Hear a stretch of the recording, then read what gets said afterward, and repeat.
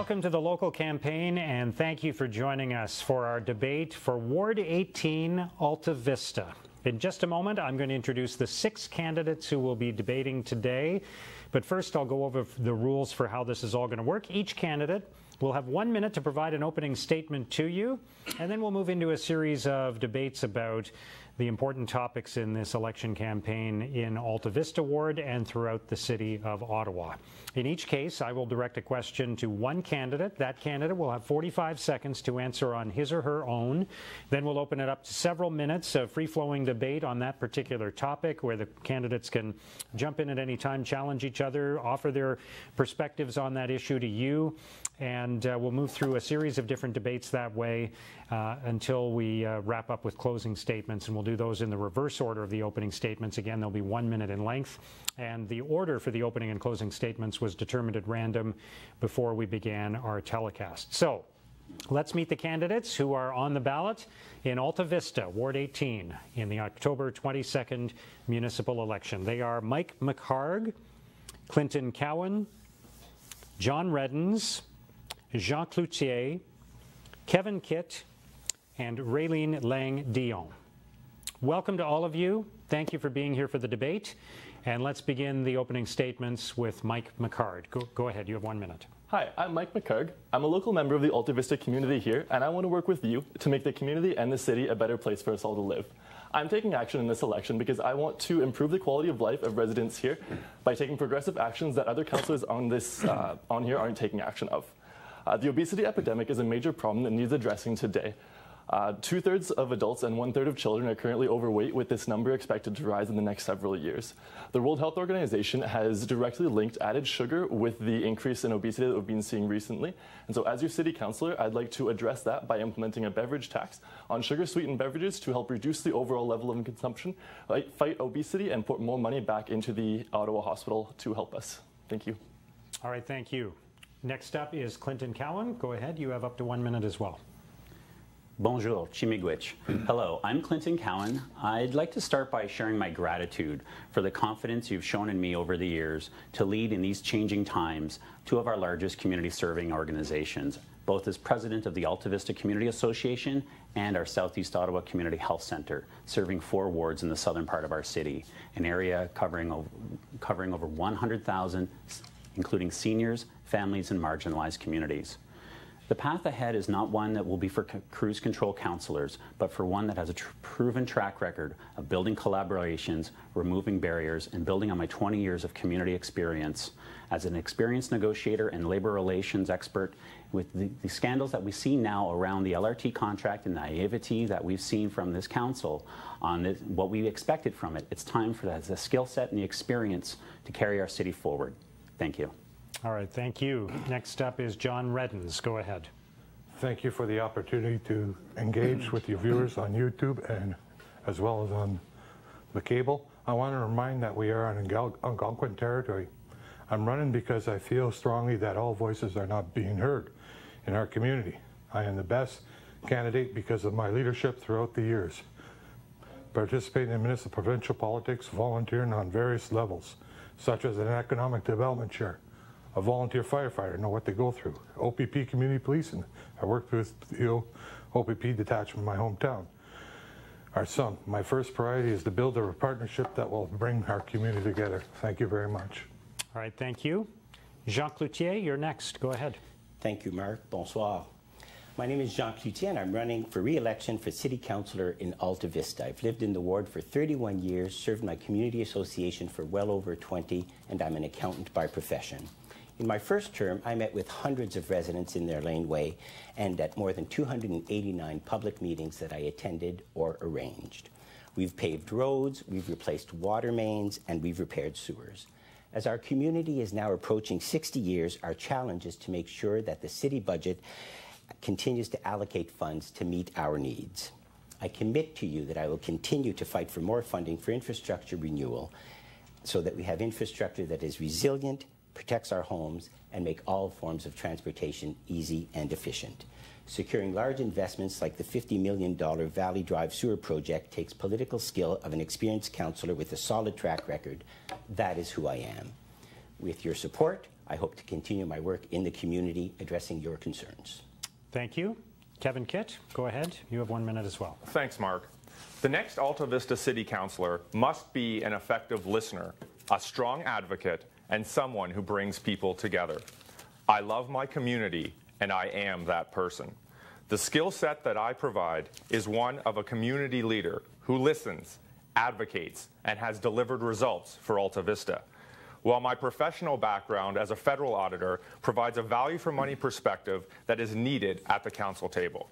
My Alta Vista plan, built from voices all across the ward, includes improving aging infrastructure, reducing speeding on streets, addressing affordable housing, and ensuring that community voices are heard on development proposals.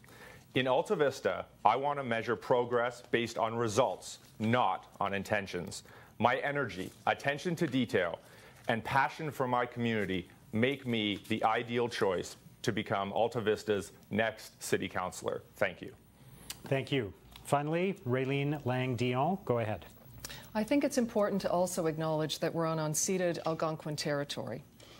I'm running because I am greatly concerned about the future of our ward. We have issues such as Heron Gate, we've got drugs in our parks where the children play, and many, many more. It's obvious that Alta Vista needs a stronger and more collaborative voice at the decision-making table. So here today, you're going to hear similar issues, that's for sure, but what I would like to focus on would be skill sets, because that's what makes a difference down at City Hall. So let me tell you about myself. I'm an advocate for youth, homelessness, mental health, addictions recovery. I've worked for 2 federal cabinet ministers and also at Queen's Park. So I've been listening to you, consulting you, and responding back to you. And that won't stop when I'm elected at City Hall. So I'm the candidate who will always fight for you. And I hope to rely on your vote come October 22nd. Thank you. All right, thank you to all the candidates for your opening statements. Let's move into some debates now about the important issues in Alta Vista and throughout the city of Ottawa. I'll start with a question to Mike McHarg. You'll have 45 seconds on your own on this, and then we'll open it up to everyone for some debate. Let's get right into the discussion about the Heron Gate development that a lot of residents have raised concerns about. How should that have been handled differently by the city? So thank you for that question, Mark. I think it's terrible what's going on with the Heron Gate community. Obviously, it's very important that we ensure that our families have a secure place to live and that there is always a place for them in the future. So with what's happening with Heron Gate, I do support increased zoning for low-income housing. That is a need for our community to ensure that we are making sure that all families have a place to call home at night. And so I think that we need to increase the amount of zoning that we do for low-income housing to really provide them with that base there. Okay, it's open to everyone now on this topic.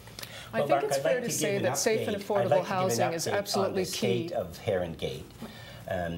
102, as of now, 102 out of those 105 families that received relocation notices have found new homes, and it is through. We have to remember that it is a private developer that applied for relocation and demolition under the provincial statute, the Residential Tenancies Act. That does not mean that I, as the city councillor, does not have an important role to help those residents, and I've been to each one of those doors to assist them because of the commitment of Ottawa Housing staff, our office, and the Mayor's office. We secured more money for those families that were forced to relocate, and 102 out of the 105 have found new homes.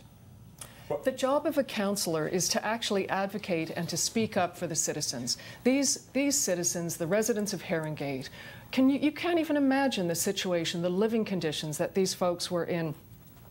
So yes, the issue is about affordable housing and the deplorable state of the city in terms of not having enough places for people to live. But before the current councillor signed off on anything or encouraged anything to happen with the developer, it should have been, I'm not doing a thing until you can guarantee me beforehand that everyone at that table, every one of those residences, have a place to go to. Can you imagine the impact on their mental health over the last while and the possibility that they're actually going to be evicted again? I mean, it's absolutely unheard of and unacceptable. What I'd like to say on this is simply the fact that we must do more, and I will do more.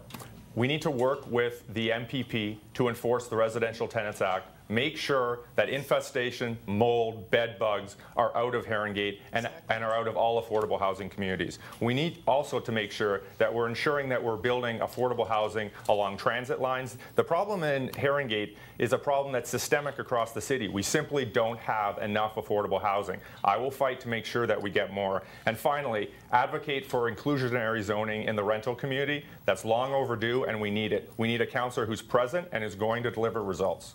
There's a lot of fragility, again, today from these candidates about affordable housing and the experiences at Herongate. People speaking, grandstanding without actually understanding the context of living and how precious our affordable housing is. As a child, I had I'm grateful for the opportunity. When my family struggled, we stayed in a family shelter for a short time, and we made our way up to staying in one of our affordable housing projects in the West End. We thought at a point, if we could get ourselves together, maybe we could move to a beautiful community like Herongate, because decades ago, Herongate was an attractive, planned community desirable by many. But like this city, its infrastructure and how it's governed, it treats people like they're disposable. We're running our city without an oil change, we're running our city on bald tires, and we need to look strongly. And in the past provincial election, I was the only voice that's up here that had the courage to have the conversation to talk about the real problem, that we need to change the Promoting Affordable Housing Act at Queen's Park. This is the tool that, when municipalities adopt it, will transform how we go forward with inclusionary zoning. The current tool only works for owned properties and condominiums, and since there's been a drastic cooling off in the markets, pivoting towards rentals, and for the first time in a generation, we're seeing rental housing being built all over. Many of the mega projects coming to Alta Vista are those that are for strictly rentals only. So changing the tool to work for this is one that I keep working on, and I've been working on the provincial level, bringing together community health centers. Leave other time for people. John Redins, go ahead, please. I've been living there for 14 years. I know where the issues are. I gave up on the Ottawa housing because the waiting list is ridiculous. Housing issues, renters are being ignored in this city for a long time. I believe in inclusionary zoning, an online registry. Toronto has it. It's a very effective way of telling people who are the better landlords, who is the worst landlords. Then you know you can decide the market, where you want to go. But the thing is, landlords would rather pay for the fines than fix the issues. For example, landlords in the city supply tenants with non-working appliances. The city had created a bylaw to fix the issue. I was happy to be part of that process for the developers. It's crazy that you have to tell a landlord you have to have working appliances. Okay. I'd just like to step in for 10 seconds on this. We talk about grandstanding. Clinton, I'm not grandstanding. As a community leader, I was the one who stood up, went on to change.org and asked Councillor Cloutier as well as Timber Creek to get an extension on the secondary plan for Herongate so that we wouldn't rush to the council table. That's the kind of leadership that we need at City Hall. Okay, we'll have to stop there. Mike McHarg, I asked you the question, so you get the last 30 seconds on this topic. Thank you very much for that, Mark. I just want to reiterate how important it is to have inclusionary zoning for all families here in the district. I want to thank all the other councillors for their comments on this issue, as it is clearly something that's very important to all of us here in Alta Vista Ward. So as your councillor, I will fight to have that inclusionary zoning to make sure that there is adequate housing for all residents here in the community. All right, we'll move to the next question now, which I'll direct to Clinton Cowan. There has been some concern raised about fundraising events by some people who are running for council in your ward. And the question has been asked, should city council candidates refuse donations from people associated with development companies, or should those donations be banned? What do you think the solution is here? You've got 45 seconds. All right, thank you for the question, Mark. It's an important one, and it's about trust and judgment. I've stood as a longtime advocate for campaign financing reform, because what polarizes our trust in our City Hall and in our planning approaches is that link and the perception that developers have the red carpet treatment when it comes to controlling and taking advantage of these matters. It displays a grievous lack of judgment in these polarizing times to continue to court and accept donations in that capacity. I'm the only one here that has the audited financials from previous campaigns that can demonstrate that I have never taken developers' contributions, and I commit to that again. Okay, it's open to everyone on this topic. Mark, there's been a whirlwind of activity since that event was announced, and I firmly believe in everyone's democratic right to contribute to candidates' campaign, and I'm honored by those who have supported me. Al's Steakhouse, the business where we're going to have that fundraiser, has received threats and intimidation, and that has no position in the democratic process. And so I'm announcing that I am suspending that activity as of right now, and all other activities. No activities at the Rideau Club or fancy downtown Toronto Bay Street fundraising activities. And people want to know who contributed to my campaign. Before they vote on October 22nd, I'm prepared to tell them. And my challenge is, I think all candidates should disclose who is funding their campaigns before October 22nd. So I'm challenging all of you here to disclose by Wednesday, October 17th at 5 o'clock, a complete list of those who have contributed to your campaigns. If we all agree, then Alta Vista residents can make an informed choice. Kevin, will you do that? I fully support that. I fully support that, and I think it's really important to demonstrate transparency, but also to be honest with people and lay everything out. So I will definitely commit to that, but I would also like to mention that I would like somebody who's neutral to be in charge of it, to ensure that we all do so at the same time.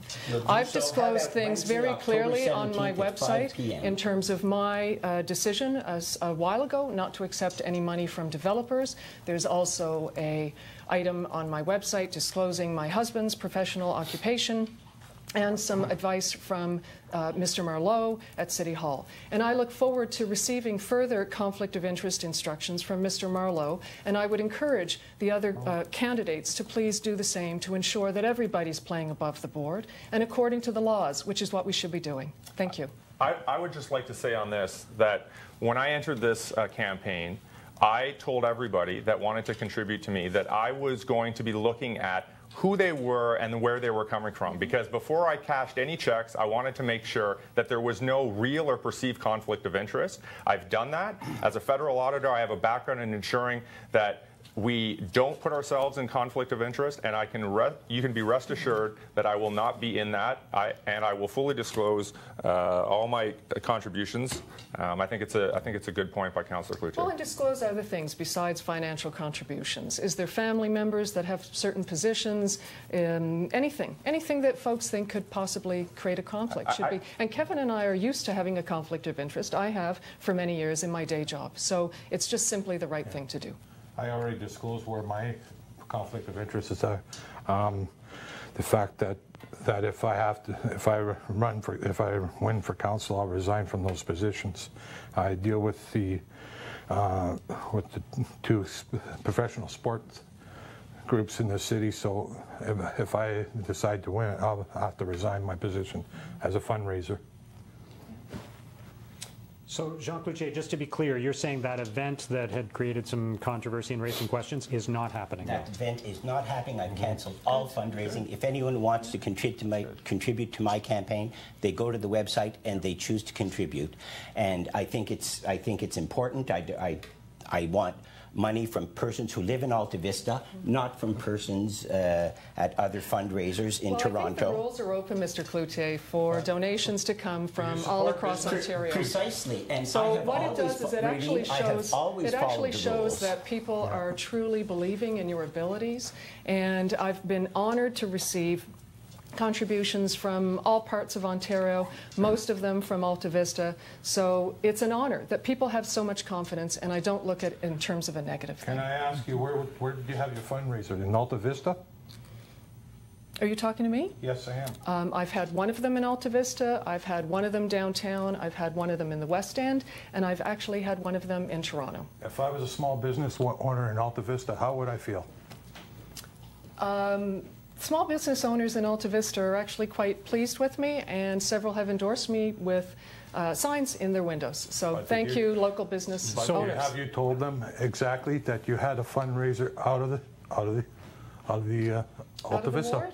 No, I haven't, John. I tend to talk to them about what we can do to improve business and the situation in Alta Vista, and any concerns that they have in relation to what would be going on down at City Hall. I'd just like to point out that with all the bickering back and forth in terms of fundraisers, I've held no fundraisers, and my campaign is supported strictly by individual residents in Alta Vista. Thank you. So, Mark, just to Okay, close we'll the stop loop, there. No, we have to everybody stop will there. post That's their- time. their I asked Clinton donors Cowan on- the question, so Clinton Cowan, you get the last 30 seconds here. Thank you, Mark. This is an issue that has come up because of the ongoing pattern of entitlement to receive these donations. I have stood as a champion for transparency, and I continue to do so. It's interesting to see that Councillor Cloutier is now following a lead that I set as an initiative to call for real-time campaign finance donations in 2014. It's time that we break the chains that the developers have in our city and take it back for ourselves. Okay, thank you. Let's move on to the next question, which I'll address to John Redins. Would you support a return to weekly garbage collection, specifically in the summer months or year-round? Funny you asked that question, because I do believe you asked me that same question 4 years ago. I do support It's not intentional, just so I support that weekly next weekly garbage pickup in the summer, and I also strongly believe if we're going to run a recycling program, when it came out, we should have a proper educational program. Right now, we're just catching up, but we're still lacking behind. People see people using especially in apartment buildings, use their recycle bags as shopping bags. It's basically it's educational. It has to be taught from the start. Okay, and I don't remember the questions I asked 4 years ago, but it was number 3 on my list, and you're number 3 drawn at random. That's how it turned out, so kind of a funny coincidence. It's open to everyone now. Mark, we have to talk about what we're actually putting on the curb and what can we reduce in that supply.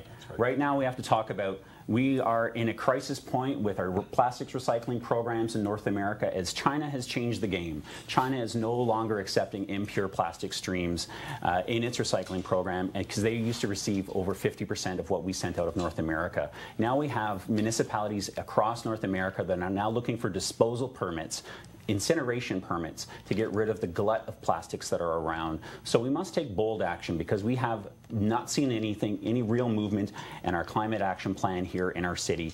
And we need to look and be bold and talk about banning single-use plastics. We need to look at not cutting, as you've asked, doubling our waste recycling, garbage recycling, but actually upgrading and more frequent composting and moving it directly to multi-residential units. That's one of the failures of the Green Bin program, is that we put this solely on homeowners with houses, and we tiptoed into this, and this is what's part of this exacerbated this Green Bin debate. I fully agree with everything that Clinton has said, and in particular in Alta Vista. I don't know if the other candidates are noticing this, but the increasing problem that we're having with rats and then coyotes as such in the bins. I mean, it's absolutely getting out of control. So if we don't deal with one problem effectively, we have an outcome, and it's not a particularly safe outcome whatsoever. And another thing is important is property standards. We have a mess with some of these landlords that it has to be addressed by forcing better rules for bylaw to have some teeth in it. Right now, where it's just this tap and do this, we'll be back in 10 days. And the bylaw doesn't have time to come back in 10 days. The fact is that garbage is the most expensive way to dispose in the long term. We have to talk about landfills and where those landfills are. We also have to take into consideration the markets for our recycling products, and that is a big issue. The city, the Association of Municipalities of Ontario, is an important partner in this, and we are moving to full producer payment of recycling. It is a big issue that we are going to have to deal with in the city of Ottawa and in Alta Vista, because there might be a time in the future, very shortly, where the disposal of those recycling products won't be the city's responsibility. It could go to producers. So we need to absolutely be on top of that file to ensure that we serve our population well and that we don't pass this problem along 20, 30, 40 years to our children.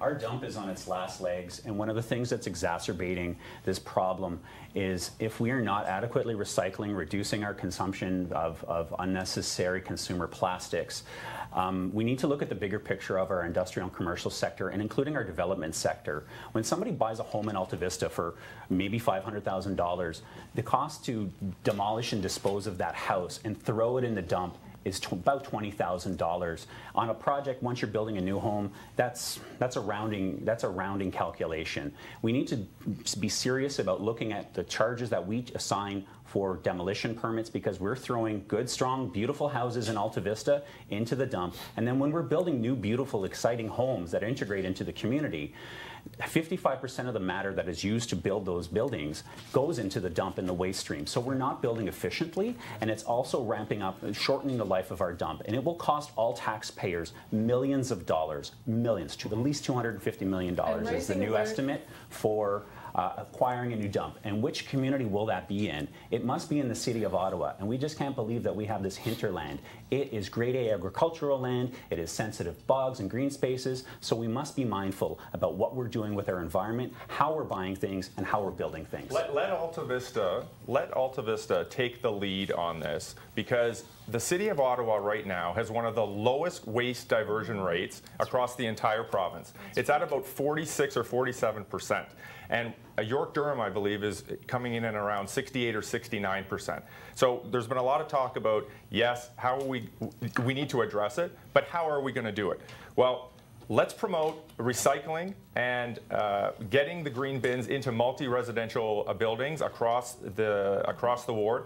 The City of Toronto has championed this. I would, as City Councillor, get into those buildings and make sure that superintendents and landlords are aware of recycling so that we can get the ball rolling. And if we can improve our waste diversion by only 1%, we will extend our landfill by 1 year. I, as City Councillor, want us to get 2 or 3% over the next term of council at the very least. We should do this, and I will champion this in Alta Vista. And what I would champion downtown would have to be about when it comes to the different ways of raising awareness. Because if we're not raising awareness, the fantastic ideas that Kevin was just mentioning are not going to be implemented, right? So I know folks do that in school already, but let's just keep doing it, because it's really important for that next generation. I visited municipalities from here to Halifax, and I talked with residents about their compost and their green bin and their recycling programs, and I said, what makes it work and what makes it so successful? And they said, because the city supported it, and supported it in a tangible fashion. There's a big ick factor for some with the green bin, and we've compromised the quality of the output of our green bin program by now allowing dog feces and plastic bags going in there. Other municipalities have actually provided, because it's cheaper to do this, the paper wax bags that go in those kitchen containers that makes it user-friendly, so we can save money and save space in our dumps. Okay, John Redins, I asked you the question. You get the last 30 seconds on this. Garbage. It's a big issue. The plan needs to be reviewed. What we're doing is not enough. It's got to get tougher. It's got to get tougher with bad landlords as well. They're one of the biggest enemies. We got to educate tenants. One of the fastest, and that's the bottom line, is education and knowledge. Okay, we'll move on to the next question, which I'll direct to Jean Cloutier. We of course have learned in the last couple of weeks that light rail is going to be further delayed, and that there are costs that could be incurred by the city as a result of that. That's still going to be sorted out, presumably during the next term of council. Should you, as a city councillor, and other city councillors have provided better oversight of this project, and what can be done to make sure that there aren't more issues like this during Phase 2 and Phase 3? Light rail is a transformative issue for our ward and for our city. It is a billion-dollar project that will go east to west, and it will improve the transit in our city. What I think is very important is that we hold Rideau Transit Group to their contract, that we not be flippant about making a light rail system that is not ready to go. We do not want the light rail to start to open up before it has been fully tested. We do not want light rail transit to be a phoenix that has been launched without proper testing. So I fully support that whatever delay, the delay that we have. All right. I understand the delay that we have. It's open to everyone now. You can you can finish your thought. I understand the delay that we have, but it's important that it be safe and secure. I think we can all agree that the people of Alta Vista depend upon safe and reliable, but most importantly, affordable public transportation. The LRT, surely folks should have known that there was going to be a delay. I mean, that does happen, for sure, but then what's the backup plan, right? The backup plan should have been, hey, we're not going to give those pink slips to the bus drivers. No, instead, we're going to increase the number of buses, because we know that the LRT is going to be delayed. Like, for sure, this is basic stuff. And before we go on to talk about the next stage of the LRT, it's really important that we get it right. It's really important to reestablish that trust, but also it's really important for folks to know what is the plan and how much more money and to what end. The LRT, RTG, it's a fixed price contract. All the penalties will and all the costs will be applied to RTG as per the contract. John, the math already doesn't add up. We already have a $10 million deficit, and we're only penalizing them $1 million for the deadline. All the costs for detours will be passed along to RTG, and they will be fully held to complying with the contract that they have signed, and that is very important to protect the taxpayers of our city. So how are people supposed to get around in the meantime? I mean, that's the question. The system will continue. The buses are delayed, the buses don't show, there's a problem with the bus. And Raylene, that is why the LRT is so important for our city. That is why it is so important that we launch it correctly, and that it be reliable, and that it be safe. And that is what I, as a city councillor, will hold RTG to do. So moving ahead, okay, what we need to do is improve communication. We need to make sure that FEDCO is meeting on a regular basis with RTG, and that those meetings are then being briefed to City Council, so that City Councillors then can provide updates to residents about what's going on. As a councillor around the council table, I would ask this first question. Given all the delays on Phase 1, and given that the fact that Phase 2 is going to be scheduled to roll out in 2019, are there going to be any impacts on the construction start for Phase 2? And if so, what are we going to do to make sure that we get it back on track? These are the kind of questions that we need to ask. This is the kind of background that I have as a federal auditor to provide that level of detail, and you can better believe that those and that information will be getting back to residents in Alta Vista. Phase 2 is in the procurement process, and we do have to improve that contract when we do provide that contract to make sure that if there are any additional costs for detours, that it is included in that contract. It is not launching in 2019. It's scheduled in 2022, the first phase, but we are entering the procurement process. But are we going to wait till the LRT is running Phase 1? Right now, Edmonton has the same computer system on their transit system, and they don't have any running trains because of it. Just as a correction there, Phase 2 for the LRT, which is the north-south line, is scheduled to be completed in 2022, not to begin construction in 2022. Thanks. This is a question of due diligence.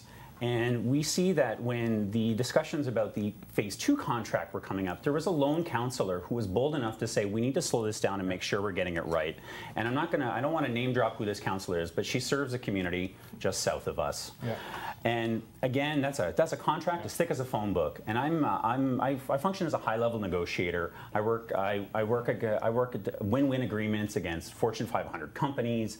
I've been recruited by the Canadian Audit and Accountability Foundation to bridge the gap between just accepting auditors' reports to actually bridging the gap for councillors to have the humility to implement them. So this is a question of transparency as well. RTG is a group, and they have their own trade secrets that they need to protect. But the problem is that we have a very lack democracy in our budget making process, and it's very closed off from even the councillors, that they're shut out from it. We can't go forward with Phase 2 with the same operating agreement that it's only one person who receives this information, holds it against their chest, and then after a budget is passed, then reveals, oh, by the way, it's going to be late. Where's the trust in that leadership? And where are the councillors that are on Transit Committee, on FEDCO, questioning, digging deep and saying with tenacity that I have to say we need answers and we need to know. It's a risk for our residents. It's a risk for our citizens. Our transit system is in disarray, and we need to have real leadership that understands that this impacts the quality of life of residents across our city and our reputation across the country. Yeah. That councillor down south of us is asking for an audit. I'm asking for a complete audit of all the operations. Exactly. It's a disaster. Even I'm a user of paratransport. We have major issues with that. We can't even get a scanner for a Presto card. We can't even, it takes up, we're spending more time on paperwork on the drivers of getting us moving than we do driving. It's ridiculous. Well, driving and moving, it's how we have traffic issues in Alta Vista. And one of the issues that I'm hearing from residents across Alta Vista and the pulse check across the city is simply, you know what, getting onto the LRT, getting onto the trains that are full at Herdman. One more thing. Residents are saying, you know what, my parking pass at Terrace is only $81. It's reliable and gets there on time. I'm going to check it. I'm checking out of OC Transpo because it's not effective. It's not reliable. We're going to stop there. Thank you, everyone. We'll go back to Jean Cloutier. I asked you the question, so you get the final 30 seconds. Thank you, Mark. RTG asked to carve out certain portions of the contract, and they could have delivered the LRT on November 2nd or November 30th. Staff didn't blink. This council didn't blink. We are holding RTG to ensuring that they deliver the system that they promised to deliver, that they are contractually obligated to deliver. They will pay the penalties that are appropriate. They will pay the costs that are appropriate, and we will not send them another penny until they deliver the LRT as contracted. Okay, let's move to a question for Kevin Kitt. Would you support photo radar on residential streets to improve safety? And where would you prioritize, since there are limited funds, where would you prioritize road safety within Alta Vista Ward? Thanks, Mark. 100% I would support photo radar on residential streets, especially around school zones. That's the first thing. Speeding is not solved by a one-size-fits-all approach. We need to involve residents. They know the streets best. They see their problems 24 hours a day, 7 days a week. Advocate for an extension of the $40,000 into the councillor's budget for temporary traffic calming measures, for speed display boards and other things like that. That's a great thing. Also, we need to reduce the speed limit on streets. As a community association president, I was very instrumental in converting one of our streets into a complete street, and that speed limit eventually is going to be reduced from 50 to 30 when the build-out of the Elmvale secondary plan is done. Okay, thank you. Everyone now. I fully agree with what Kevin had to say, and it made a lot of sense. Very true. One thing that I will mention is that I'm sure we could agree that a $3,000 optical illusion that looks like something a Star Trek emblem is not going to do anything to help with speeding in our streets. And Kevin, I'm fully with you in terms of supporting photo radar. People again and again at the door are completely saying that we've got to have more of a physical presence, police physical presence in the ward, and photo radar is their second thing they'd like to include. Photo radar will be rolled out and in school zones, and I absolutely support that. In terms of temporary traffic calming and what Raylene you just alluded to, the virtual 3D speed hump on Othello, it is just another pilot project of another tool that we can use to reduce, to improve driver behavior in our community. We gathered data before it went in, we'll gather data after, and we'll evaluate it, and if it's proven to be effective, then councillors can use that. It's absolutely ridiculous. It's like over $3,000. That's just really demonstrating a lack of judgment. I mean, even though it is $3,000, it still is a lot of money to me, which could possibly be used elsewhere in our ward to help other folks. Yeah, it could have been. It's all about priorities in our ward. Exactly. And we can name a lot of things like affordable transit is another. We can also look at the Alta Vista, right on Huron Road, the bike lanes that they put in there. Is the loaders were cracked up all the pavement there. All they did was a patch job. It's the roughest. It's like driving a four-wheel drive down there. I absolutely support also gateway signage in our community. It will be coming, and we want to implement that in certain areas in Alta Vista, and it will be available throughout the city, and that too will make it for a simpler process to reduce speeds in our residential areas. And let's talk about evidence-based decisions. You know how in our ward we've got those speed lights that blink at you when you're going too fast and they thank you when you're going too slow? Well, having a conversation with some folks are saying, great, yes, they work. But every year there's a $40,000 budget where the local councillor can actually choose where, you know, with a bit of consultation, choose where those signs actually go. Fantastic. But wouldn't it be great if we were actually basing all of it strictly on evidence base and not necessarily who lobbies the councillor the loudest? So I think going forward, that $40,000, let's put it to real good use, along with having more crossing guards around schools. I mean, let's just do the things that make sense and actually use the monies that we currently have a little bit more prudently. I spoke of the 289 consultations and meetings, and those traffic calming consultations are absolutely part of it. Where those digital boards go, traffic calming on Coronation Avenue and other flex states throughout the ward are absolutely part of those consultations. We have focused on schools. It is a very important part of the ward, and that is where safety is so important. Safety is my top priority in managing traffic. With all due respect to the city councillor to my right, when you put in the paint on the road on Othello Avenue near the Elmvale Mall, I'm president of the community association. I went and talked to residents on Othello, Olympia, streets in and around that area, and they told me they didn't understand why that was being done because the councillor hadn't spoken with them. Now, I understand you spoke with a few of the residents, but what I would have liked to have seen is a reach out to me as the community association president to convene a meeting and to say, we're thinking about doing this. Yes. The evidence says that this might work.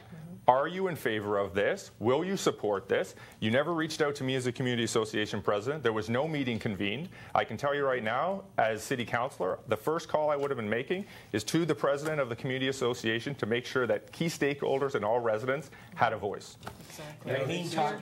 Raylene talked about using data, and we will absolutely use data in terms of whether we accept this, which is a pilot project, or whether we find that it has not given the results that we expected. I absolutely support that we should use data. Mark, to speak to your question about where to use photo radar, where it should be implemented, I'm glad that there's a lot of support for this and the late to the conversation and the advocacy for it, because back in 2012, I, as a community member, reached out and as a director in the AVCA to your predecessor and said, hey, let's get this gateway signage thing going. And his response at the time was, well, I don't want to flush my political capital with the minister on working on this. When it comes to photo radar, I've been a long supporter of opening up the toolkit that is cost effective and is revenue neutral for taxpayers to bring calm to our streets. This is an important thing, and I mobilized the AVCA, the Alta Vista Community Association, and partners to work with the councillors who had the courage to go to Queen's Park to challenge this, to open up the rules for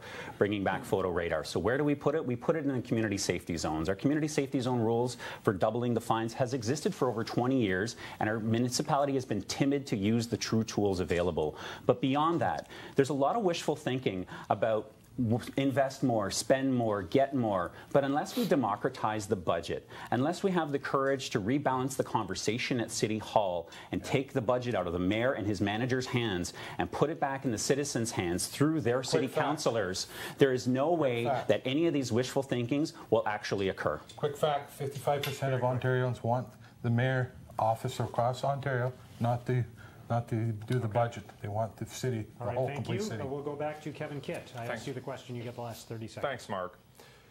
As I mentioned at the outset, it's not solved by a one-size-fits-all approach. We need to involve residents on a very consistent basis because they know their streets the best.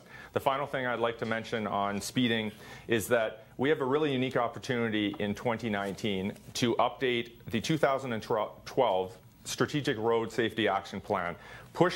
I would push to incorporate the principles of Vision Zero so that we can better engineer and educate our residents about safety on roads. Okay, thank you. Let's move now to a question for Raylene Lang-Dion. There have been a lot of people raising concerns about where the city is investing money and concerns about infrastructure and other social services that they're not getting enough funding. So where would you set tax increases for the next 4 years, and what would you do about that pressure on spending that some people feel has been growing for the last few years? Well, let me start off with how I always approach the conversation about tax increases, because I really think it's important to say to people, say to the residents of Alta Vista, do you feel that you're getting good worth for your money? I have yet to come across anybody who's saying, yes, they do feel like they're getting really good value for their money. So I think what we need to do first, before, Mark, we talk about any tax increase, would be to actually look at the money that we're spending now. Take, for example, the road behind my house on Cloutier Street cost us over $60 million, and folks refer to it as the road to nowhere.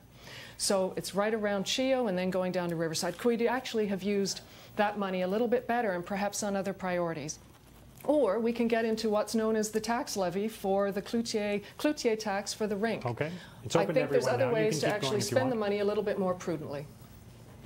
I've heard from residents that they want to keep property taxes at 2%, in and around the rate of inflation. But it's important to note also that the cost of many city services is actually increasing above the rate of inflation. So we need to create greater efficiencies at the table.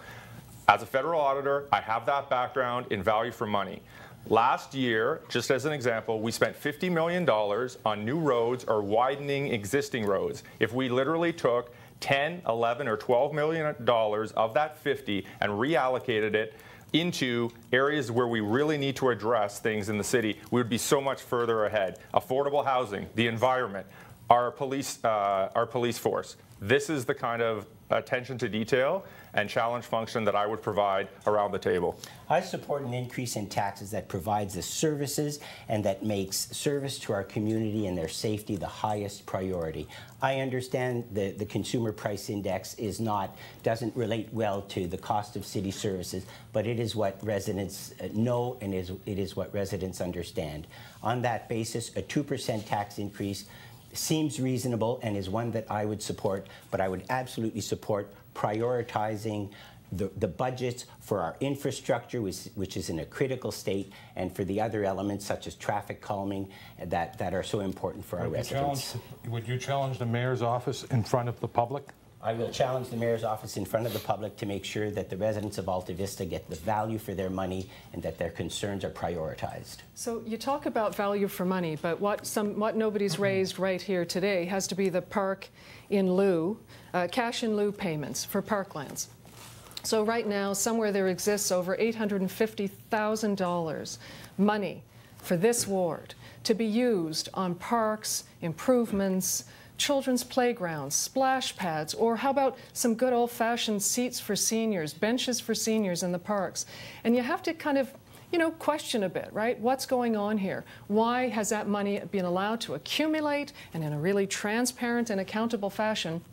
Why has the money been able to accumulate to such a high number? And considering that there are so many needs in our parks for our children and the differences around the wards when it comes to one park will be extremely well done, another park is absolutely suffering, I think it's deplorable that we've let this happen in our ward. And what a great opportunity we have over next council to actually spend that money diligently. Raylene, cash in lieu of parkland is money that is received by the ward to improve our parks.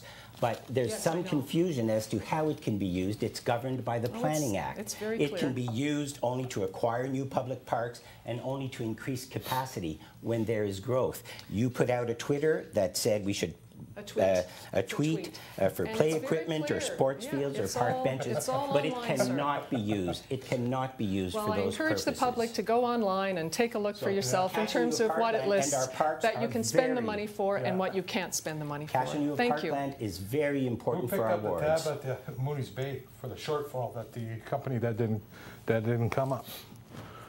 Who put up the extra amount that wasn't spent?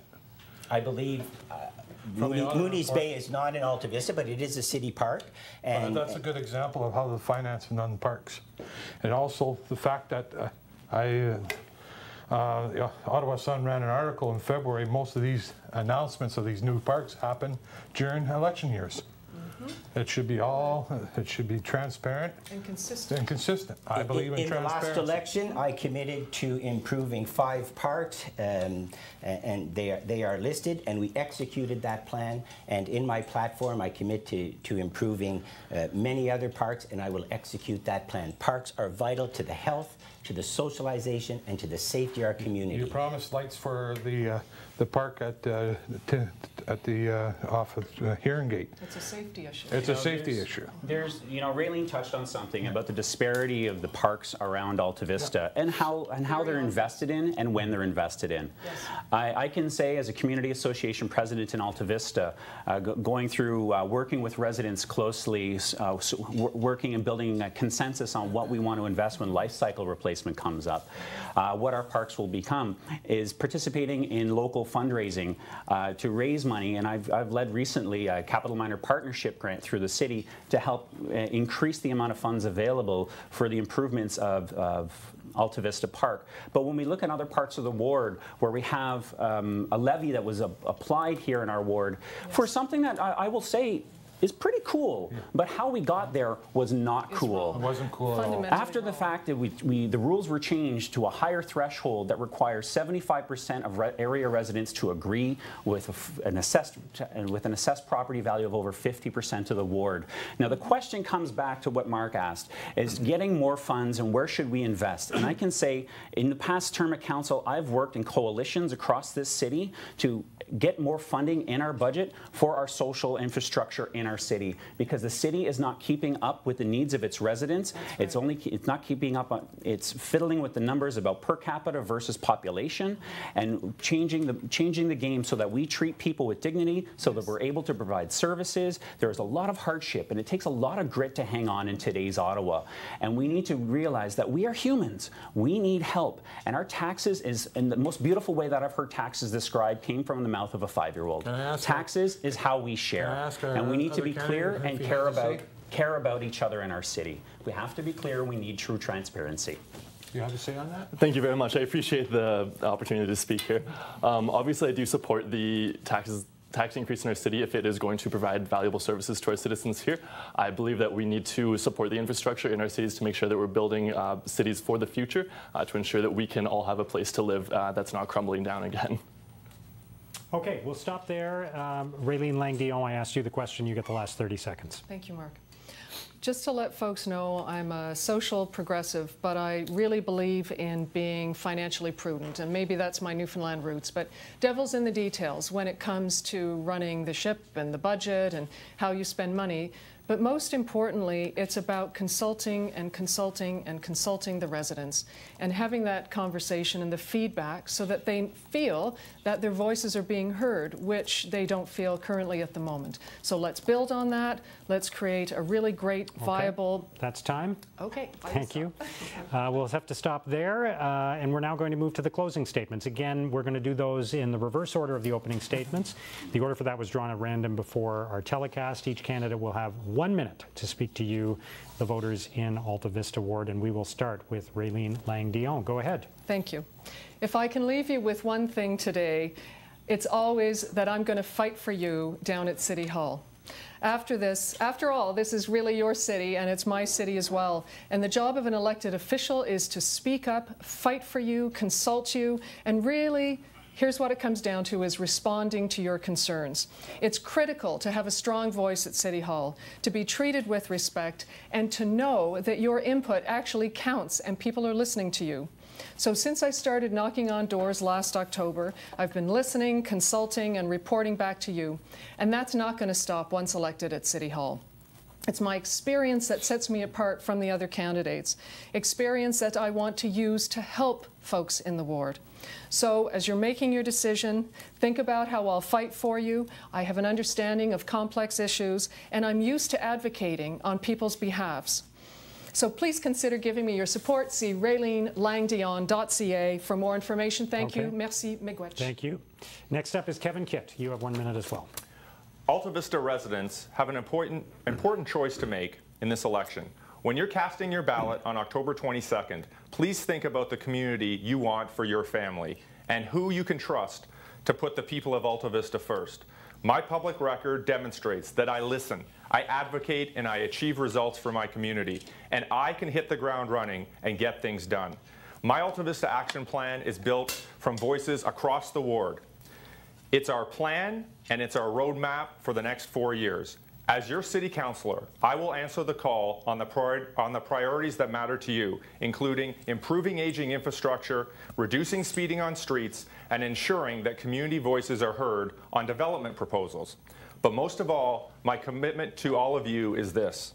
I will be your advocate, your voice, and your champion because I love my community of Alta Vista. On October 22nd, I ask for your support. Thank you. Thank you. Next up is Jean Cloutier. Go ahead. Thank you, Mark. And thank you to my fellow candidates for accepting my challenge to post your donors on your websites by Wednesday, October 17th at 5 p.m. I think it's important for transparency. In closing, Alta Vista needs an experienced community leader who understands the complexities of municipal politics. Needs a leader who's committed to consulting with residents. I am that leader. I am not afraid to find innovative ways to ensure that the much-needed infrastructure works are undertaken. I'm a proven leader who will work hard to address the safety concerns and ensure that Alta Vista remains to be one of Ottawa's most desirable neighbourhoods. I recommit to you, as in my first term, that I am just a phone call away and that I will continue to work closely with our neighbourhood community associations. Let's stand together to make sure our voice is heard at City Hall. And on that, I ask for your vote on October 22nd. All right, thank you. Next is John Redins. Go ahead. 14 years ago, I moved to Ottawa. I've been fighting for 12 years for the middle and low income. Since 2010, I've been on a disability pension. I know how to budget. I know how to set priorities. I know how what to tell people that I can't do this. I know when not to tell people, yes, we can go ahead and do this. I know how to make decisions based on my living ability. That's how I'll treat City Hall. I'll treat it as if it's your money, not anyone else's. Thank you. Okay, thank you. Clinton Cowan, you're up next. Go ahead. I'd like to say thank you for sticking with us to the end of this broadcast and this video. So talking about these issues is obviously a little difficult for some, but when you've been in the center of a lot of the conversations, the complex issues for over 20 years in our city, working in neighborhoods, removing barriers, building partnerships and coalitions in our neighborhoods, across our city, and now across the province, working on the issues of the day that affect you and our quality of life, I have a question for you. Are you ready to have 4 more years of the same in these uncertain times with Queen's Park and what's happening south of the border? I offer myself as a trusted, experienced, and proven community leader, ready to take the bold steps to move our community forward together. I believe in Alta Vista, and I believe on October 22nd, it's time for us to choose a new councillor who is ready to work with you. Together, we can save our city. Thank you. Finally, Mike McHarg, you have 60 seconds as well. Go ahead. Thank you, Mark. I'd like to thank the viewers for taking the time to learn about some of the local issues impacting them here in the community. It's important for our democracy to have a very well-informed voters so that they are able to best choose the councillor that aligns with their values. So if you value fighting back against obesity, if you value cleaning up the community and reducing the amount of single-use plastics that are used here in the city, then vote Mike McHarg. Vote me on October 22nd. Thank you. Okay. Thank you to all the candidates for participating in our debate for Ward 18, Alta Vista. Good luck the rest of the way. And I'll remind our viewers that Election Day is October the 22nd. That's when you'll be able to vote, and you'll also be able to see live coverage of the results of this municipal election and analysis of what it'll mean for the next 4 years of city government right here on Rogers TV and also simulcast on 1310 News Radio. Join us starting at 8 o'clock when the polls close on October the 22nd. Thank you for watching.